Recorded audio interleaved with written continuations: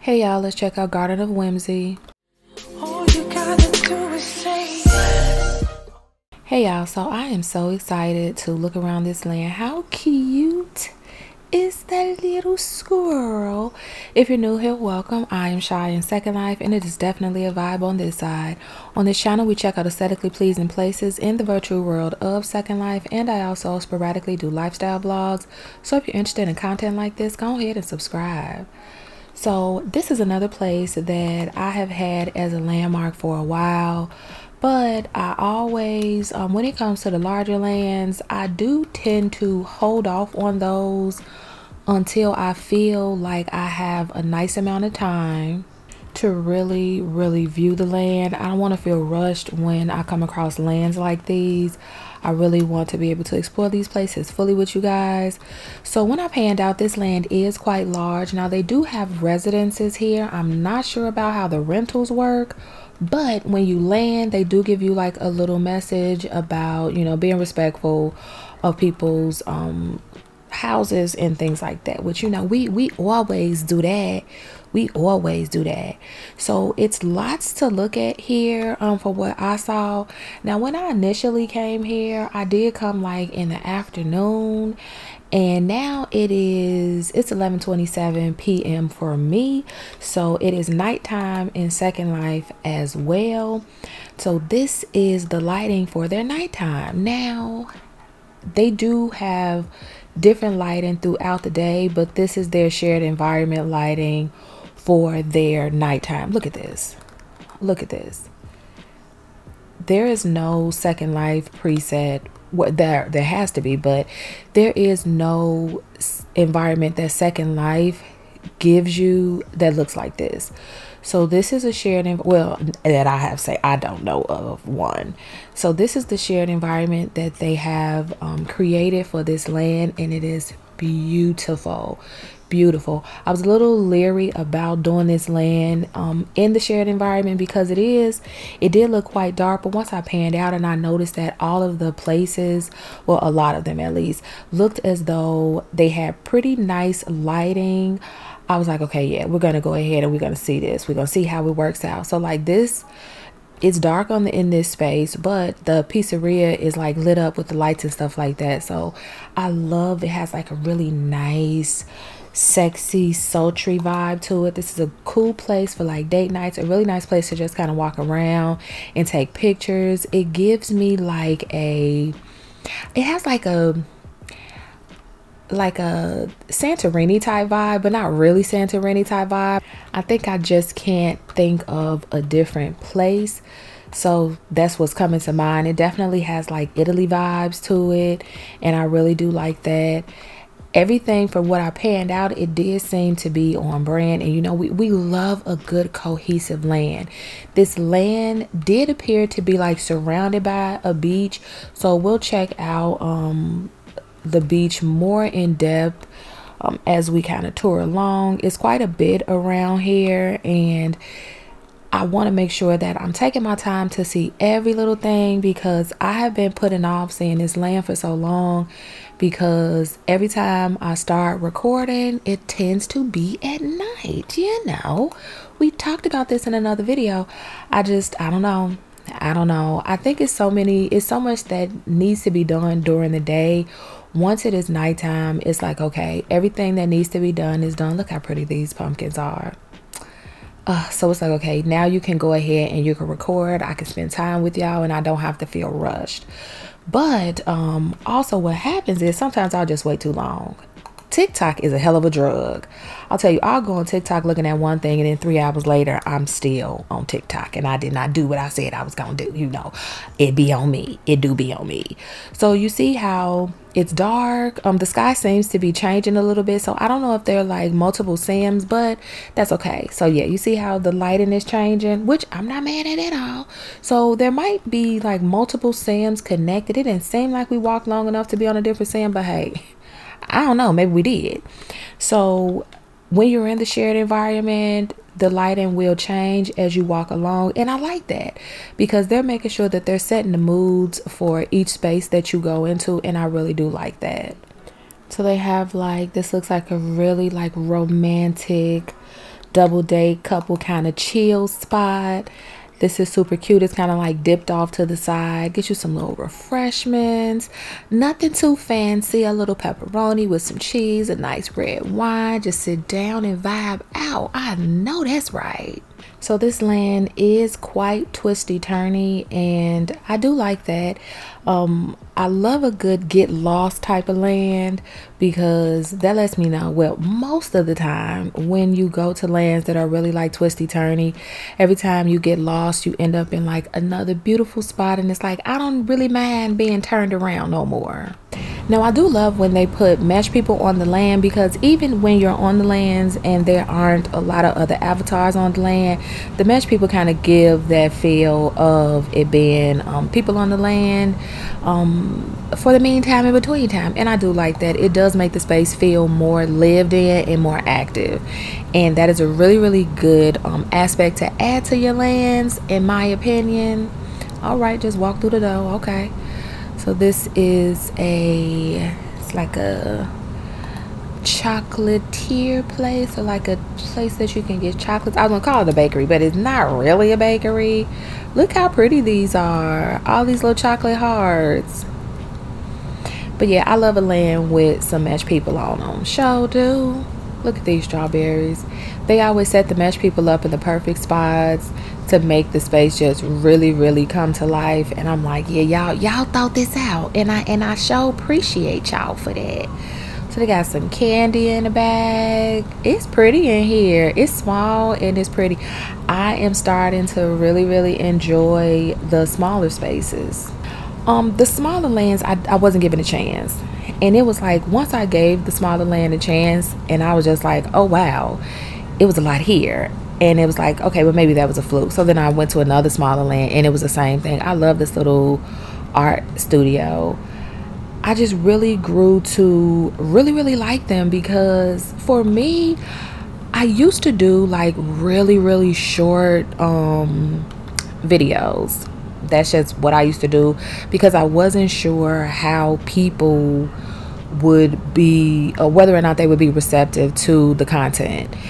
And that is partly, largely in part, because there are some Second Life, there are a lot of people who create Second Life content. However, when I started, I wasn't coming across, look at these vegetables, I wasn't coming across a lot of channels that were making like newer content. So it was like I was coming across channels and them like their last video was a year ago, or 2 years ago, or 8 months ago.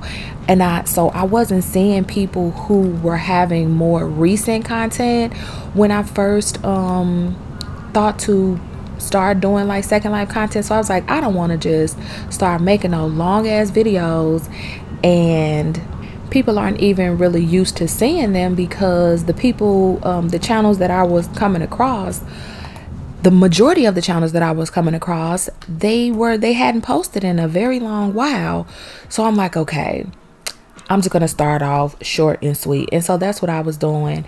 And I talked about this in another video, but just in case you're new here, when I saw that people were being receptive to the shorter videos, it did make me want to do longer videos. But I was dipping a little baby toe. I said, I'm gonna dip a little baby toe. We're gonna do some little short ones. But they were reading like picture books, because I was crazily, I didn't want people to know that. It was like I didn't want people to know that I was in Second Life. I never consciously said that out loud, but when I look back on the footage, I'm like, this is what it was. It was almost like I felt like people, okay, this was cute in a little stand. It's real cute out the stand. All right, there go Shifty Eyes from that one of the last videos that I've done, that I did.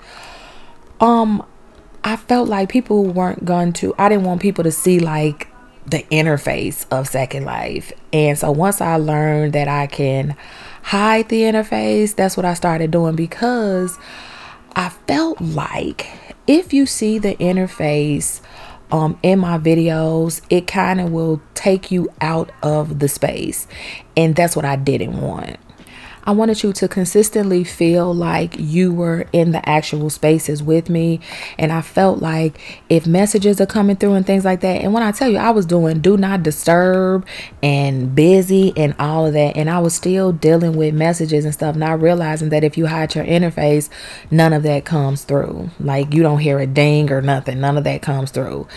And so once I realized that I could do that, then it did kind of like change things up for me. But if you go back and like you really like look at the videos, I started off really slow, and the more receptive y'all were, I started making the videos longer because I felt more comfortable making the videos longer, because I'm like, okay, y'all okay with seeing this. So throughout this time, oh, look at the little doggy. So throughout this time, I really have been creating my content off of how y'all respond to it. And it has really worked like a charm. I feel so much more fulfilled knowing that I'm bringing content to y'all that y'all are enjoying and that y'all are being really, really receptive to.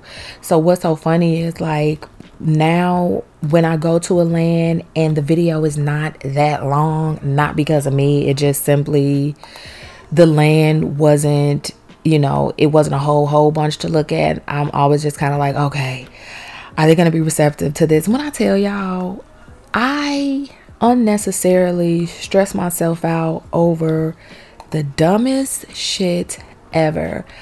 I do not want to be a worrywart, but when I tell you, it's almost like my body craves it, and it's ridiculous. It is ridiculous. My life is filled with, in my opinion, some of the least amount of worry. And I don't know if my body and my mind in another life, perhaps I went through a whole lot of shit. Because there are a lot of times that it takes my mom. She really has to be like, girl, you are literally finding shit to worry about. Your life is great. What the hell? Like, what the hell? And the only conclusion that I could come to is in a past life, my life was crazy. It was crazy, and that I lived in a constant state of panic because the amount of unnecessary made up anxiety that will come over me just from the smallest things. It's absolutely ridiculous. Absolutely ridiculous. I went to the grocery store yesterday, and Aldi's.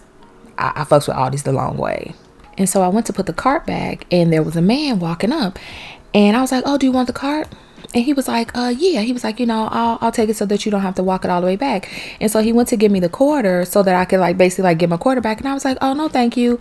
And he was like, are you sure? And I was like, yep. But I was like, immediately I was like, I said that loud as hell. Next 30 minutes, I was tripping over how loud I felt like I said, yep. The man never reacted. He didn't look at me like, damn, you was loud. It was none of that. I made it up. And when I tell you, it be little shit like that, but then it be big shit.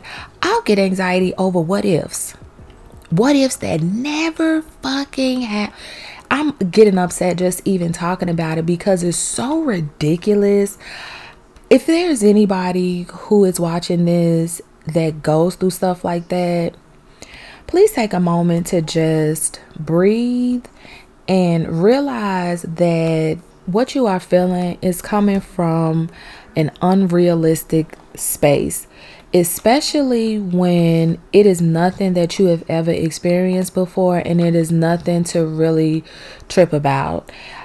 I feel like I go through stuff. I put myself through unnecessary stress and strain. And I don't know if I feel like a part of me is like in disbelief that this is my life.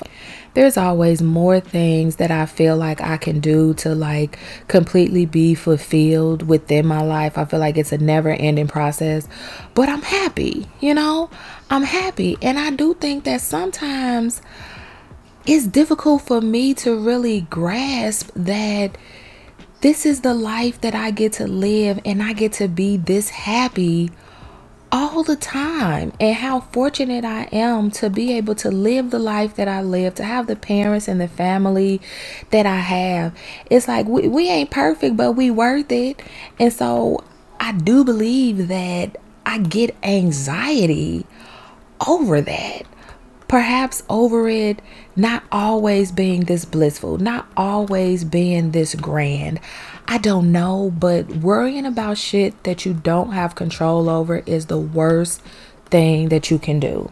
It's the worst thing that you can do, because you're worrying yourself about things that, no matter how bad you don't want it to end or you do want it to end, you are not in control of that. You do not control that narrative. And so I'm constantly reassuring myself and checking myself when I find myself in those type of spaces. And so I found myself coming to Second Life even more, and really leaning on Second Life to be that getaway to kind of de-stress me from my damn self. It's so ridiculous. It sounds even more foolish. I love those plates. Those are those plates or bowls? They have like a lip on them. They look like plates. I love that I can come here and just kind of get away from me, get out of my head, and just be in a space where I don't have to think about nothing.